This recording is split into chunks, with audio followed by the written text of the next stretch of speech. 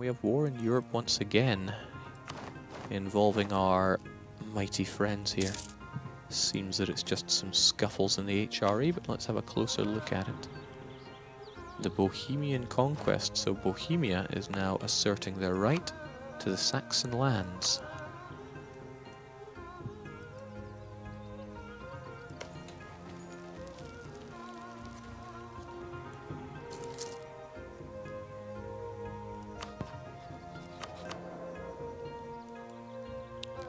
Unfortunately for Bohemia, he seems to have upset the burghers.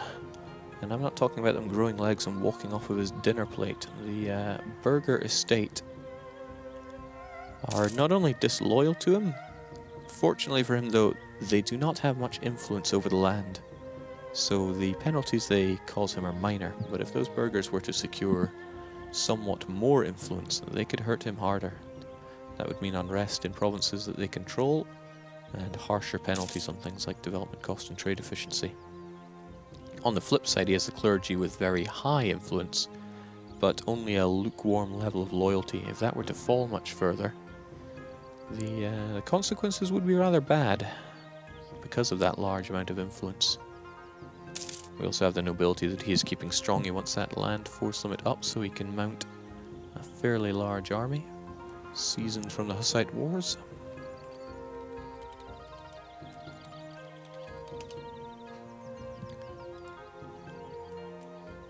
The glorious music playing at the moment is from Kairi's music pack,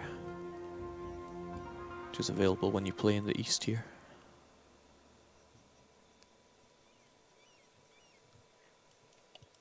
Now Austria is also helping out Bohemia, but I would not be surprised if it was because they had their own ambitions here. They're making claims all around themselves. They don't appear to be afraid of any coalition. They are the emperor. In fact, Daniel, the player of Austria, was in here yesterday, and when asked what they want, they said just a big Austrian empire. And part of that empire includes Copenhagen. Yes, it seems Denmark is one of the recent additions to the Holy Roman Empire.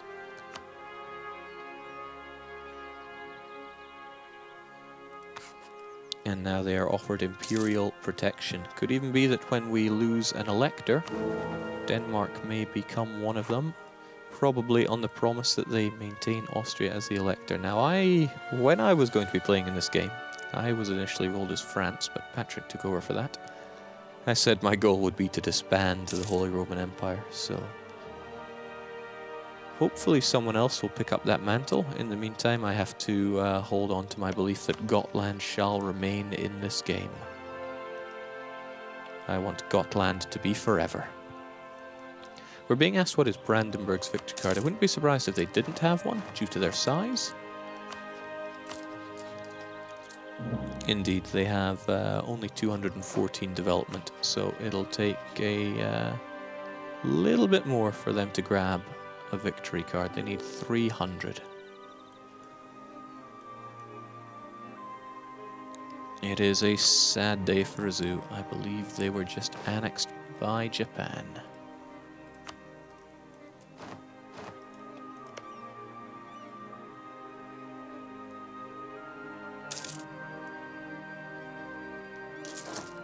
Well, hard times befall us all. But Japan are now showing their dominance here. They've gobbled up Ainu. There is very little resistance to them inside the islands. At least Ryukyu's still there. Come on, Ryukyu. I'm sure you can do it. Good to see the Sho dynasty still strong there. As strong as ever. Okay, the Timurids are not content with their current landmass. They're doing another grab over in Sind. The Timurids have a huge amount of power beneath them. This could be that long-awaited war with Delhi. Well, it certainly includes Delhi. Let's have a closer look at that. Delhi is not a co-belligerent here, so they'll be a little harder to take land from. Twice as expensive to take land from a non-co-belligerent here. But what are they going to be doing here? If it's purposely unsinned, they may want to be getting rid of this brown stain on their glorious empire. But that does bring them ever closer to Bahmanes, who must know that time is ticking out for them and they're going to need to establish a firm power base. We're already allied with what remains of Bengal and Malwa. For however long such an alliance can remain between Shia and Sunni.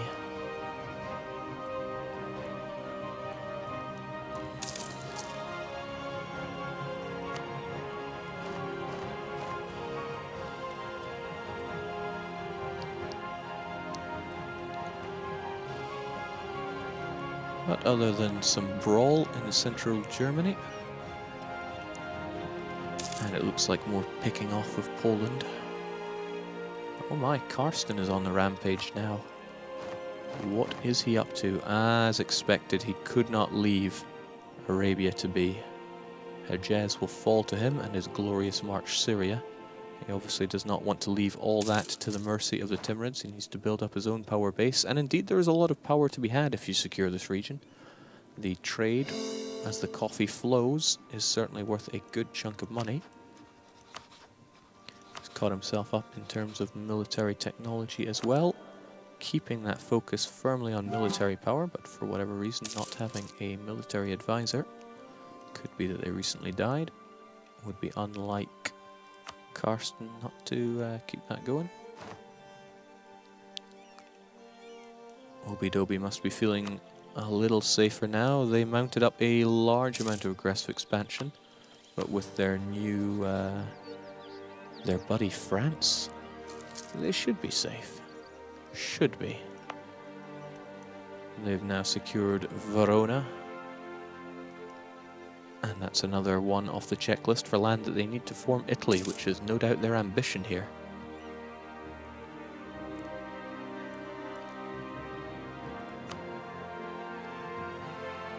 Quite a bit of the borders spilling together here from when we started. It won't be long until ambitions start to conflict. How long can the mighty alliance between Arlaser, Daniel, Fido and Witch King, that is to say Ottomans, Hungary, Austria and Bohemia, maintain?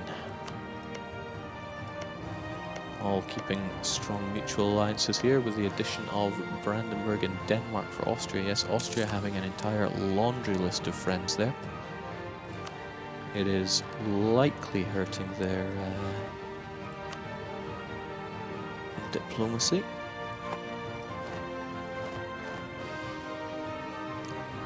Yes, indeed, they are one over the limit, but often that is worth it to have friends in high places. Meanwhile, though, England is playing it safe. Seems they have not decided to launch all-out attack on France here.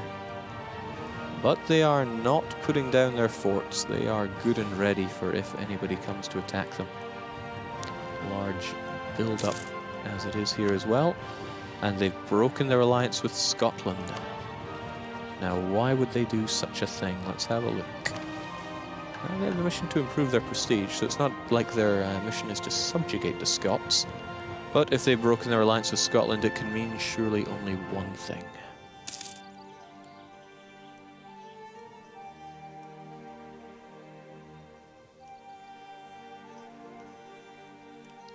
I wish to have another look over at Portugal, since they are our key to the New World, and they are exploring it. They've done a bit of coastline exploration here. We can finally see one of the New World's nations. We have Zotri over here. Now, what are you exactly? You're a Mesoamerican. You're more than likely outside of the range of Portugal. But will there be a peaceful bit of coexistence between you and our Europeans? I wouldn't bet on it, but it can be nice to dream. So here we are, our first glance at the land in our new, random new world.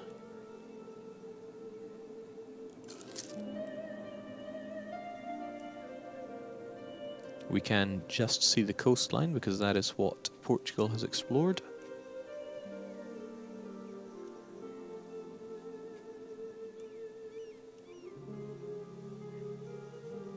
Who knows what riches are out there.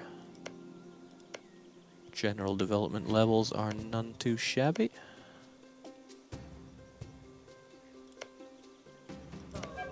Different levels of natives and their aggressiveness as well, but that doesn't matter too much to Portugal, since they are taking a policy where they live and let live. Yes, they have the native coexistence policy, which means they are not going to get uprisings, but their colonies are going to grow quite a bit slower there. Somebody was asking about development levels in the New World provinces.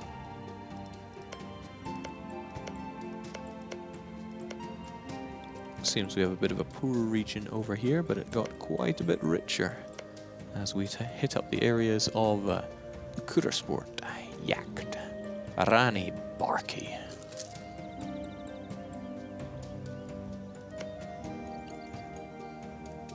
Portugal will no doubt start carving it up in their mind and establish themselves some rich colonies over there as soon as they have the range. And they've got exploration, they're also going for expansion. They are no doubt investing as much as they can into the colonial game. And when it comes to technology, they're going to want to boost that colonial range as quickly as they can. Once they hit level 7, that should open up a whole new world to them.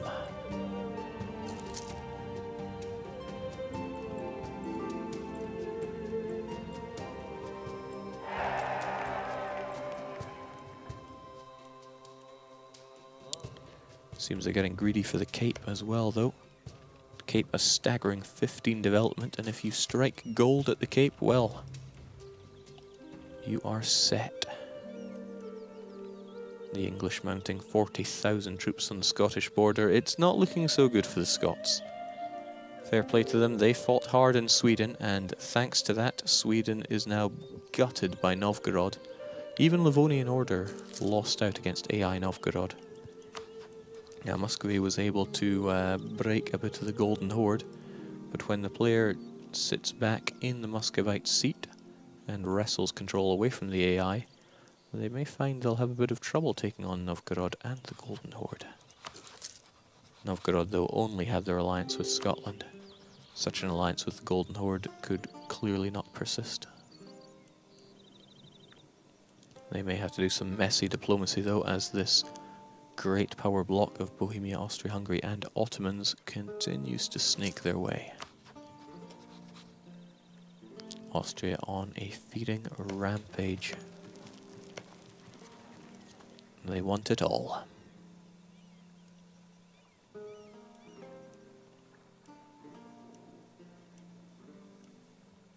Oh my, there's more to this new world than we may have first expected. And indeed, the Portuguese are settling here, whether or not the English like it. Let's have a closer look at them. Some respectable development there, 8 and 11. And it looks like something landed here long ago, forming the Nascatu Sea. The Portuguese, clearly curious, are on their way to investigate.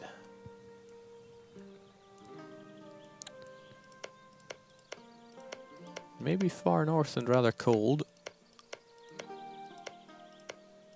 but some of the development here isn't too shabby.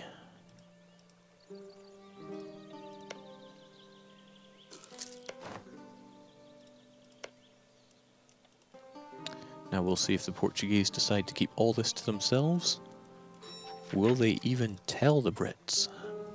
Can the Brits even see? No, the British already know about this. But will the British be gunning it down like they will likely gun down the Scots? People are asking for the trade and how it flows in here. So we have this trade node. It's called Kib. And it flows into the North Sea, it seems, unless my eyes betray me. It's flowing into the North Sea and the English Channel. Now that's bad news for Portugal, since they can't actually secure much of that wealth. But what else do we have coming out? Ooh. Well, let's not spoil the fun of that until more is revealed. Yeah, we'll do it anyway. Now, what do we have coming in here? We have the usual Ivory Coast malarkey. But we have the area of Revita and Sinito. They are sending trade up to Safi, it seems. Not just Safi, but flowing into the Ivory Coast as well. I don't think we've discovered the node there, so we can't click on it. But unsurprisingly, trade from the south flowing its way to its inevitable destination of Sevilla, then into Genoa.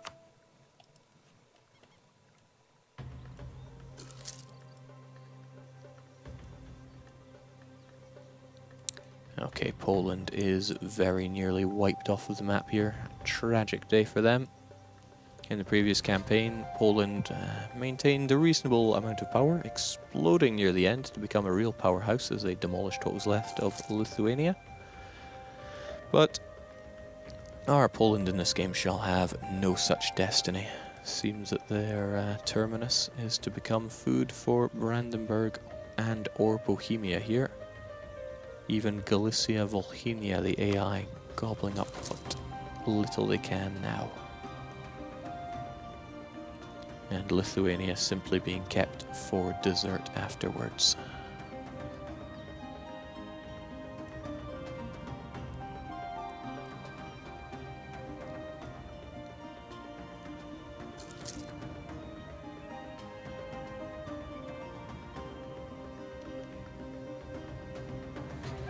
We have France that's at war now, but it's just with Genoa. Seems they're trying to grab any bit of Italian land they can here. They just want to get themselves big, since the north, the west and the east cordoned off by both their ally and their greatest enemy. It's a sorry fate for France to swallow, since Aragon is no longer a possibility due to the Iberian wedding. And since Castile have positive prestige, that union is not going to break anytime soon. On top of that, their queen is very young. So a sorry state of affairs for France, who's blocked off at the north, the east, the west and the south. Their only option, sail away and try to make a land grab around here. They've already grabbed Genoa. Looks like they want to grab a bit more, but they will be treading on the toes of Milan, who wishes to add these Italian provinces to his growing variety of provinces. Oh, obi-dobi. Now, as I said before, Milan was walking on eggshells, and they've mounted themselves a nice little coalition again. But perhaps part of the agreement is an alliance with France to keep them safe. Since with France as an ally, as long as France remains strong, or at least strong enough, that coalition is unlikely to fire upon them. But that makes France the only player in the game right now who is at war. Of course, the Ottomans, with that large amount of admin in the bank and claims as far as they can go, he's probably riled up and ready for war. Mamluk carving out little parts of Arabia for themselves, grabbing the Mamluki and Hejaz.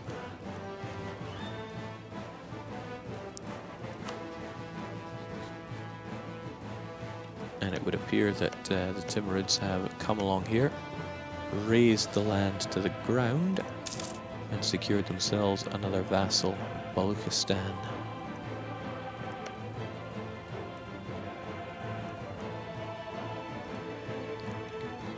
Yes, it seems the build-up of power here is approaching critical mass here. Sooner or later, they're going to run out of mutually beneficial targets. And somebody somewhere is going to start stirring that pot, and conflicts will erupt.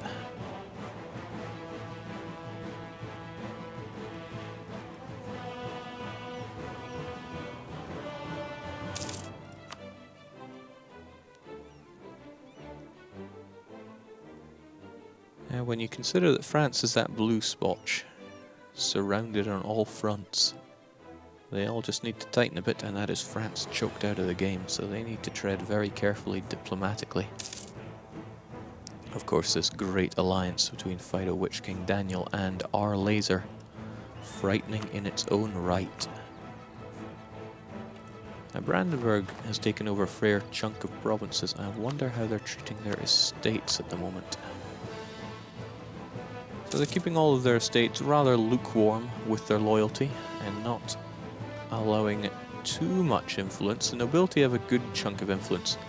Now bear in mind, if that influence goes over 80%, they run quite a bit of a risk of a noble coup, which it's not good for your country. I assure you it is not. Brandenburg on the other side, they're giving their nobility a fair chunk of power, but also keeping them nice and loyal. They want to enjoy those bonuses. Now, we also have some interactions for them that we can use.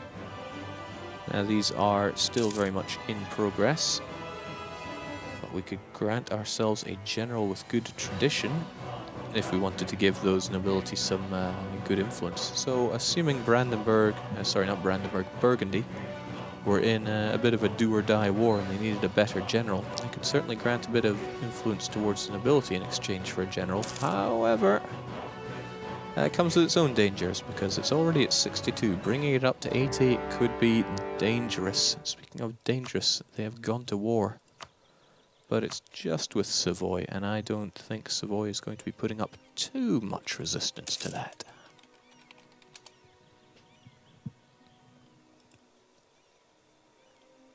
They're calling in their good ally France just to solidify their friendship there.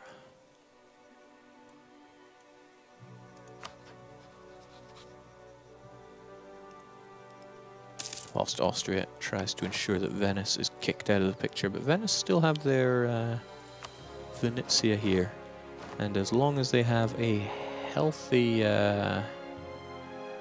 fleet waiting for them, the Austrians will not be allowed to cross. Still, that means the provinces here are not connected to a fort, and so they can be taken in a peace deal without too much hassle. Austria is also building up something proper around here. Temples and workshops and such, trying to keep that money flowing. The Emperor is extremely rich at the moment. I wonder if he is the richest man alive. Let's have a quick look at that. No, the Ottomans claim that title by a healthy margin.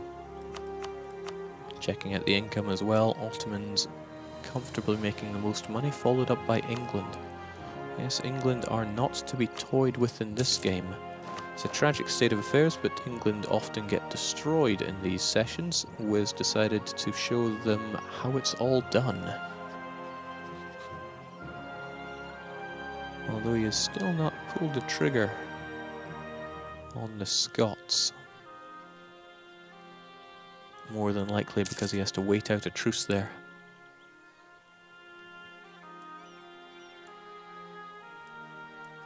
Jake, how does one manage the various estates? Weaken or strengthen influence? The same for loyalty. Let's have a look at those estates again.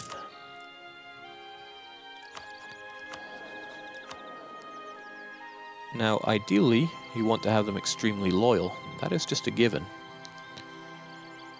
And following that, you want them to have fairly high influence if they are loyal. But you got to be careful with that, because if they turn disloyal, that can be affected through events, territorial exchanges, what land you give them. If they end up suddenly disloyal, but still with a lot of influence, they're going to cause a lot of problems for your country, both on a national and a provincial level. So if you find that they're getting too disloyal, you may want to pool all their influence by taking away the land that you've granted to them. But there is a cooldown on that. There's a fair bit of balancing to go on with that, and you will want to find the ideal situation for you. Some may wish to harvest the rewards from the estates. Others may want to keep them cool, lukewarm, and others may just want to spit in the face of their authority. I say that is a Cossacks expansion feature, the estates.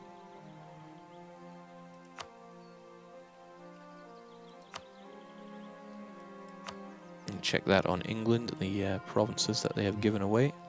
For example, Ireland, ruled by the clergy. Now the clergy being there and liking the ruler means that they keep the unrest down, likely put there to keep the Irish in their place, stop them from rising up against the English rule.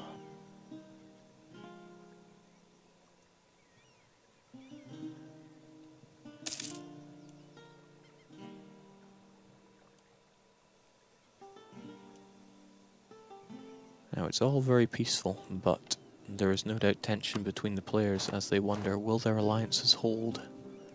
Will people strike out to attack them? Speaking of being struck out and attacked, seems that the Mamluks are putting Tunis out of it.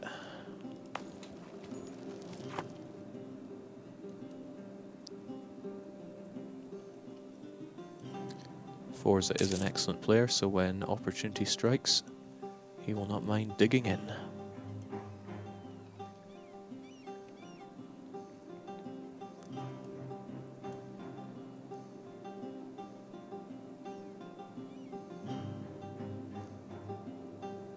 Siri is asking about balance and estates and such. Well, as I said, all this is still very heavily in development. That's a good chunk of why we do these sessions. We want to play test them, get a feel for the balance, and since this is all hot code, it is all getting worked on as we speak. Wiz, whilst he is in the game, he is really in the game.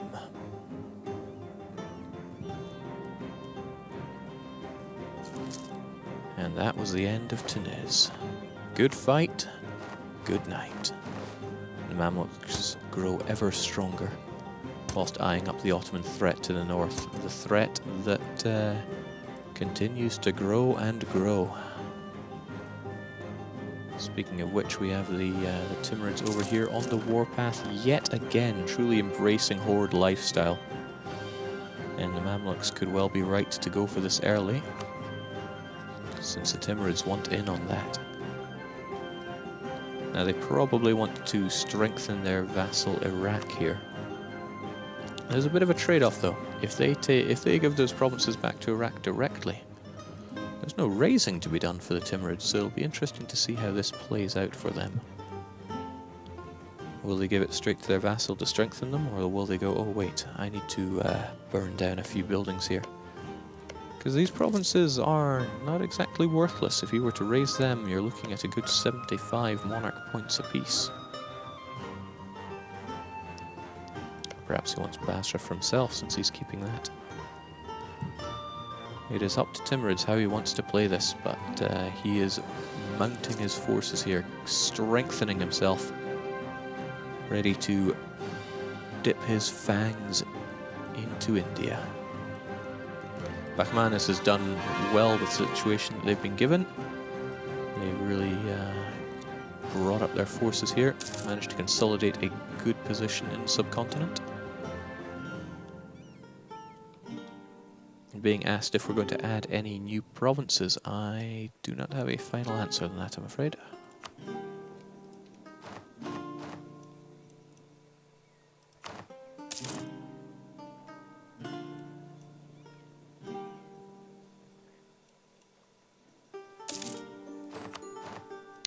Now we only have about 5 minutes left on this session, so it would be very unbecoming for someone to start a large player war, since it's often going to end up in bad things for them, as people can plot.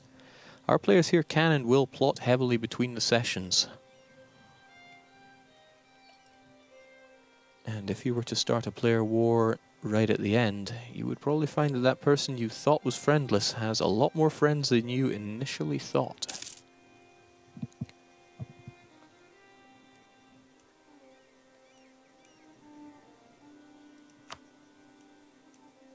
as our final minutes tick down, I'm going to pop out for just a sec.